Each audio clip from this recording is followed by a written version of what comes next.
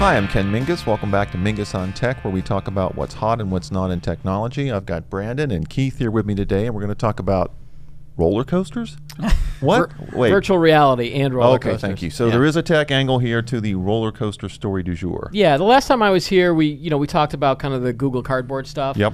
Since then, I apparently have become the VR reporter for You Network are? World, and I did a follow-up piece about how businesses and other non-gaming companies are getting into VR. Right. And then Brandon and I stumbled across the fact that this Six Flags. This just sounds like a scam to go to Six Flags. You know, yeah, I like Really? roller coasters. This is you went on. This is a work thing, right? It was It a was. work thing, yeah. All right. So this is okay. Just to set the scene. Yep. Six Flags, So Massachusetts. Six Flags teamed up with Samsung. Okay. They did this strategic partnership marketing agreement Yeah. where they added virtual reality to their existing Superman roller coaster. Now, Okay. I didn't realize this, but the Superman coaster at Six Flags is like the world's tallest. Well, not the world's tallest. It's the world's tallest, fastest VR coaster now.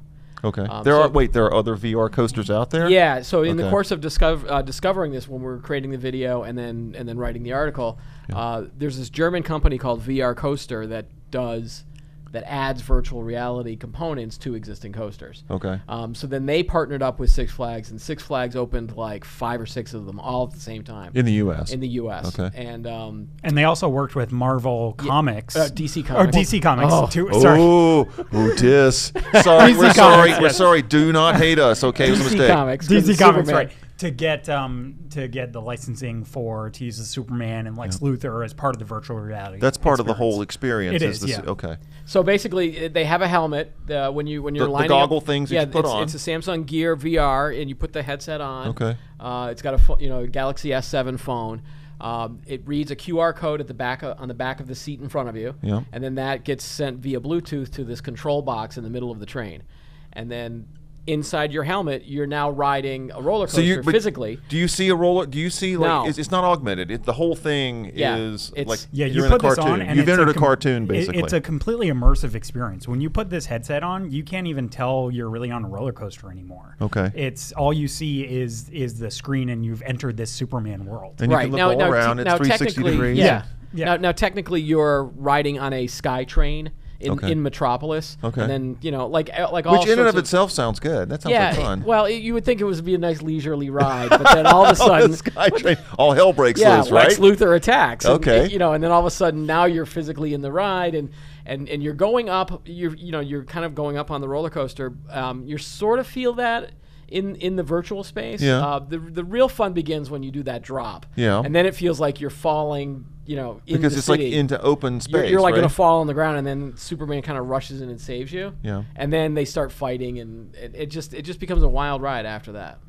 So all right, so I'm not a roller coaster rider. I will tell you that right Yeah. now. I've jumped out of a plane before, but I will not ride a roller coaster. Wow, okay. Okay, I have. Another story, different time.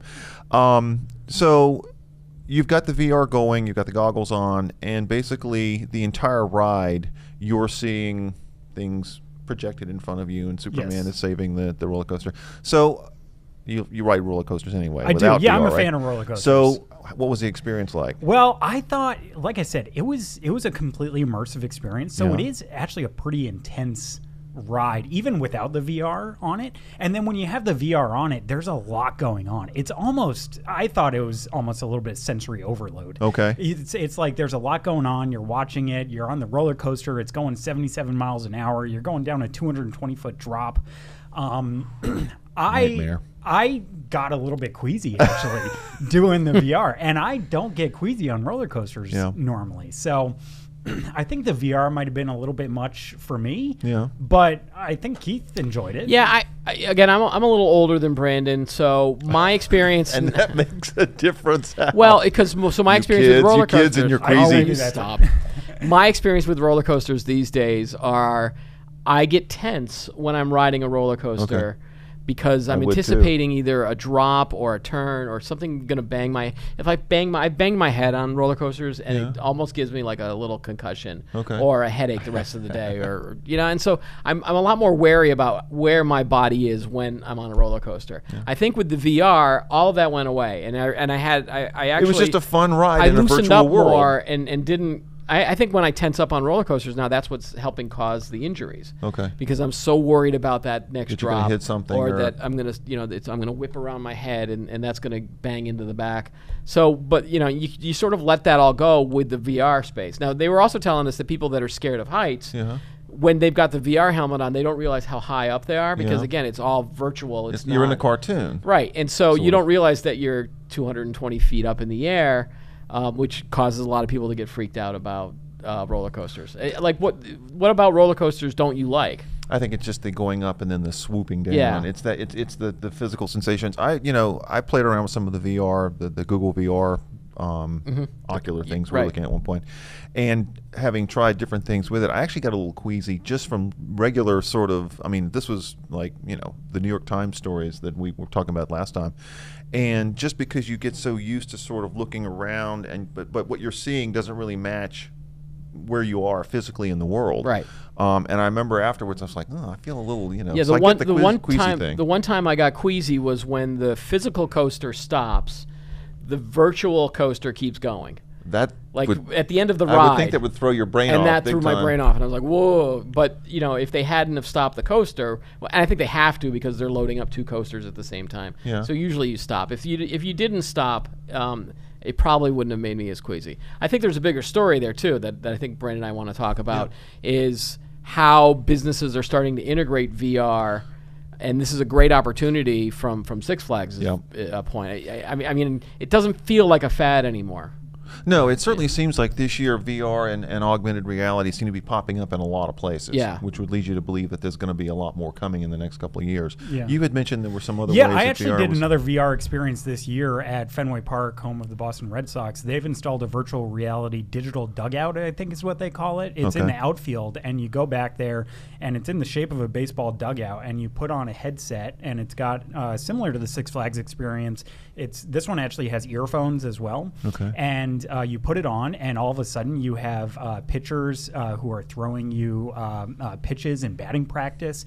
You're standing right next to batters as they're hitting home runs. It's a pretty cool experience. You really feel like you're on the field and experiencing sort of what it's like to be in a baseball warm-up. Right.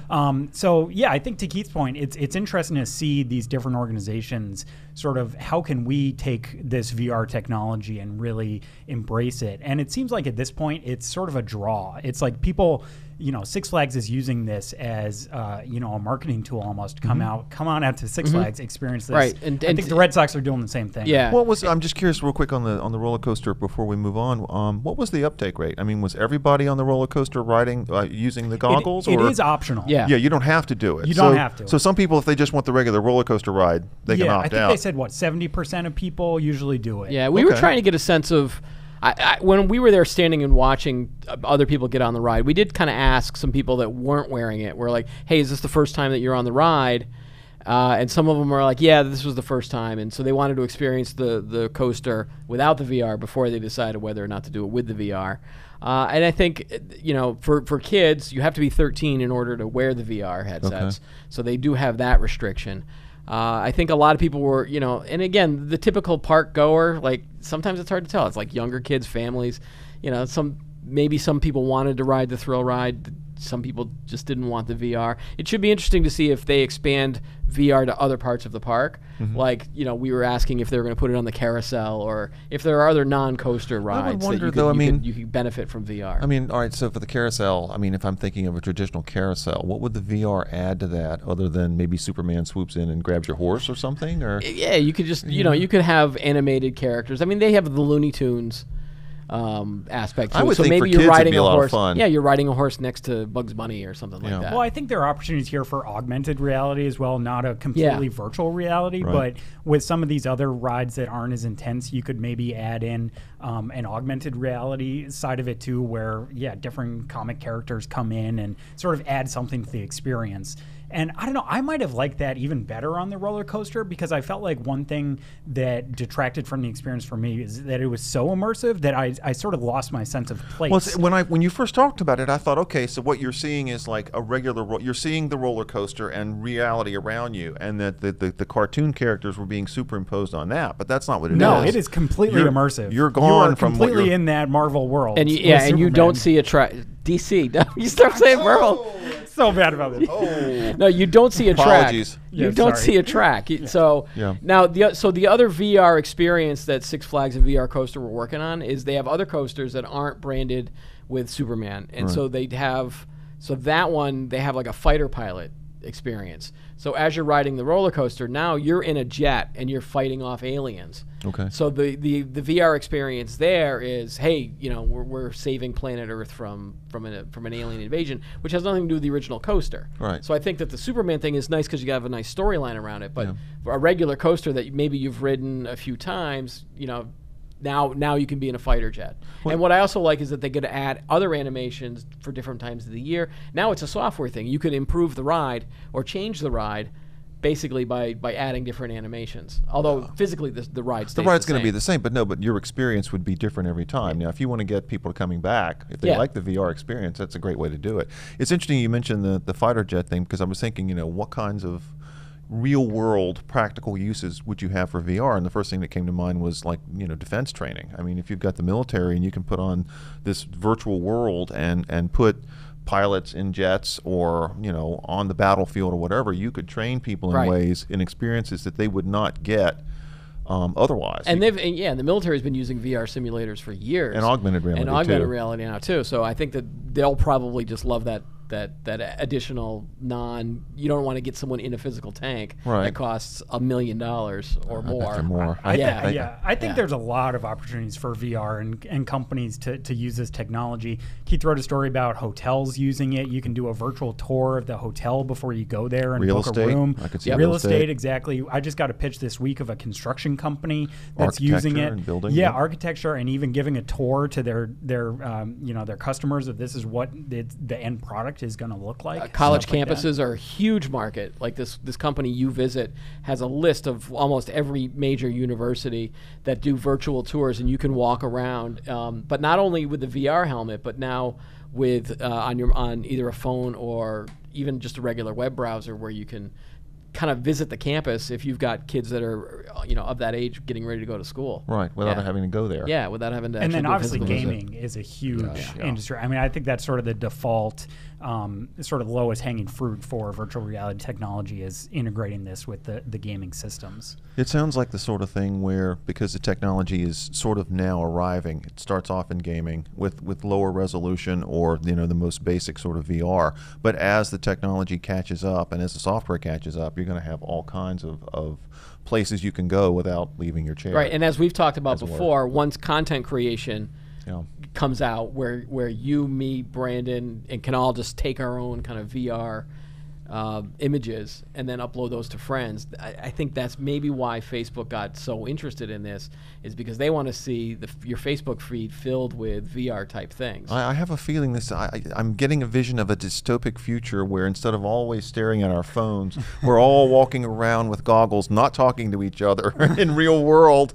I don't know. It could go either way. 10, 20 years, I think that could be the case. But I think there's going to be enough of us that would be like that still want that human-to-human interaction. This didn't work. Otherwise known as reality. Well, yes, old that's people. a good idea. Us old people still like talking to people in person. So then why didn't and Google you get your Glass morning work? newspaper too, Well, right? What's that? Why didn't Google Glass work then? I mean, these headsets are way bigger than what Google Glass ever was, and that didn't take off. You'll have to wait for the Apple version. It'll be cool. Maybe. Well, right. So the giant VR headsets and goggles. They're bulky. They're goofy. That's a one-time Bulky, use, or an that experience. will change, though. I think the Google Glass walking around will change if they kind of do an augmented reality. I agree. In addition, like the Pokemon Go thing again, to bring that back. We should, Glasses like that Brandon and I are wearing. If you can augment these with instead of the goofy Google Glass thing. I think that there was just well, aren't there even contact lenses now that you can get that have something embedded in them? Possibly. I would wear. I would wear that. I would do that. Do you want a chip installed in your brain? I do. I would like the internet connected directly to the bat. Right. I'll be always constantly like the connected. Matrix, you just kind of jack into jack the back? in. That's it. Boy. Okay. That's a discussion for another day. We'll move on. I think that's going to cover it for VR roller coasters for the day. Keith, Brandon, thanks a lot for being here. That's a wrap.